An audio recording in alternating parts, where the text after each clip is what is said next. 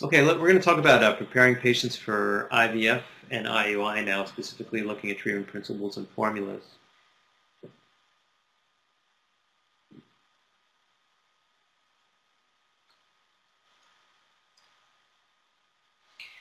So just a little bit of review of things we were talking about and a little bit of expansion when we were talking about acupuncture. The first thing when we're preparing for an IVF or IUI cycle is regulate their menstrual cycle in the months or month leading up to it, depending whether or not they're on down regulation hormones or not, or chemicals. We'll talk about that in a second. So treating problems that were evident in their previous cycles, and that means either from the records that you've received from their other cycles, as far as dosages of hormones, follicle growth, things like that, what patients relate to you. So if they've had poor follicle production, as we said before, we want to supplement blood, yin, and jing. And that's basically if you've had a low number of follicles being produced. Right? Remember, we also talked about the difference between yin versus jing and number versus quality. So on IVF cycles, you will have the ability, at least somewhat, to be able, with previous IVF cycles, for them to have an idea of how many, what the quality of the eggs is like, because you'll see how many eggs were fertilized, how many eggs went on to become fertilized and produce good embryos, and how many stopped growing and never became embryos which could be transferred. So if they've had poor quality eggs in the past, you really want to focus on jing. There could be other issues involved, blood stasis, heat, things like that, but especially in older patients or patients who are poor responders, jing is definitely of #1 importance. If they've had good embryos and everything looks good, but then no implantation takes place, then you would want to be looking at supplementing yang, because there's a problem with yang during the luteal phase of the cycle. Moving blood, because there's a problem with blood coagulation, and we'll be talking about that a little bit more in the second half of the seminar. And then also regulating immune function, which there's a whole couple hours in the second half of the seminar on that.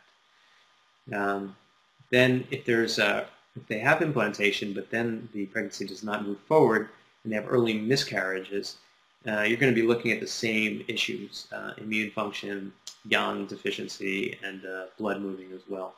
So we're going to focus a lot more on that later in the second half of the seminar.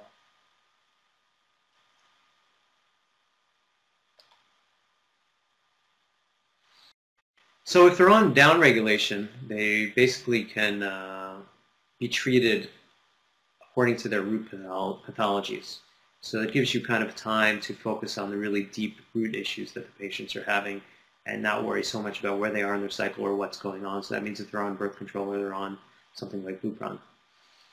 A lot of things we're going to be talking about now under preparing for IUI and IVF cycles are also going to have to do with what herbs and what formulas you should be giving for stimulation part as well. So the general ideas here are supplementing yin, yang, blood, and qi as necessary, looking for deficiencies prior to them going into these cycles, and then also clearing excesses, cold, heat, phlegm, and damp, and always keeping the qi moving due to also psychospiritual issues and liver qi stagnation. The same things are going to be true for when patients are being stimmed. We're going to be supplementing yin-yang, blood, and qi because those are things that are going to be used up in a sense by the hormones, especially yin and blood. And as the side effects of the hormones create heat and sometimes dampness or phlegm, those are things that we're going to be treating as well as commonly and during the stimulation phase you'll see qi becoming static.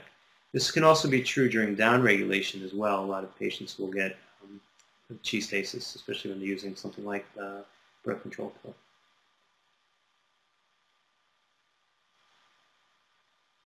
Okay, so we're going to talk about some basic formulas here. And these are formulas to use for supplementation of yin and blood. And they're commonly used in regular non-IVF or IUI fertility cycles.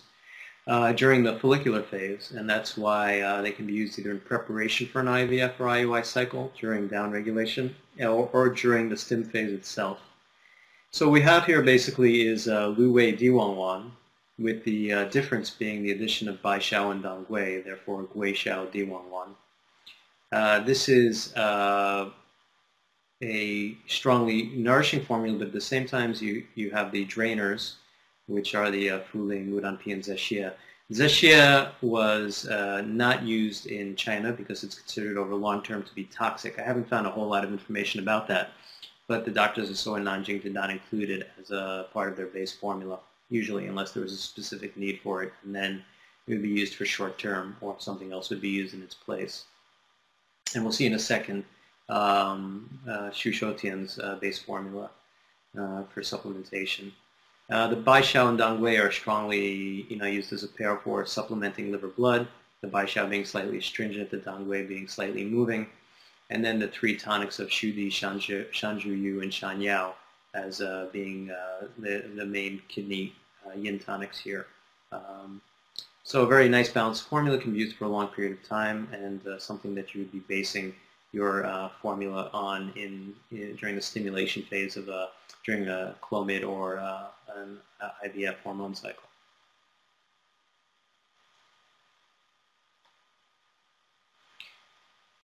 Lao Shu is older Shu, as I said, because of his son. That's why it's called Lao Shu's base formula. His full name is Xu Shoutian.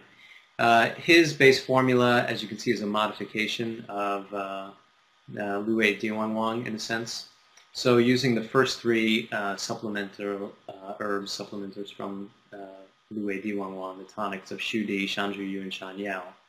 Then, due to the cloying nature of that, using especially the Xu Di, using Baizhu and Fuling to supplement spleen qi and also drain down. Don't forget that Fuling is also an herb that's used to affect the heart as well, where you might have a buildup of dampness or heat in the heart. And then we also have Bai Xiao, Chi Xiao used as a combination, both, and then Chi Xiao and Dan Shen for moving blood.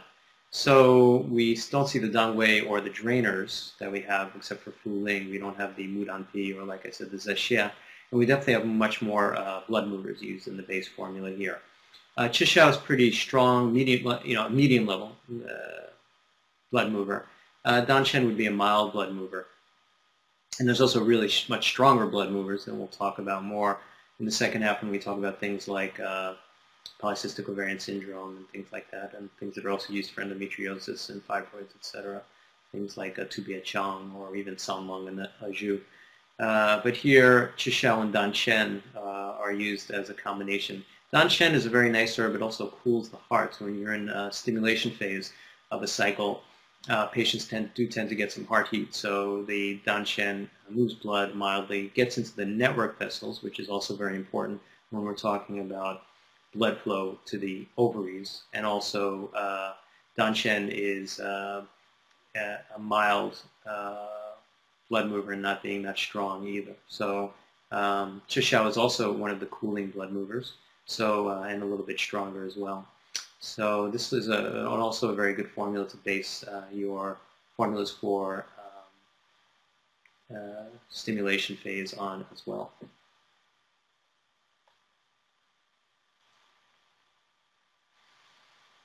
So prior to an IVF IUI cycle or during, when you have patients with yin deficiency, Nuzhenza Hanlian Sao are often used because they don't have that cloying nature of Xu Di or Sheng Di or Gui Ban or something along those lines, but they are strong yin tonics, especially where there's yin deficiency heat.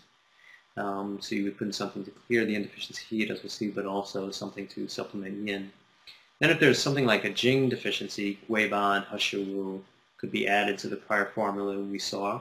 And Heshu Wu could also, in some cases, be used to replace Xu Di because of the cloying nature.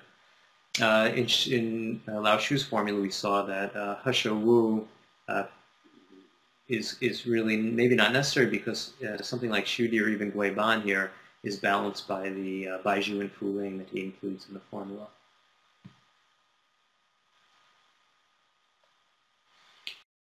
For more information on this or other ProD Live, distance or online courses, please visit www.prodseminars.com.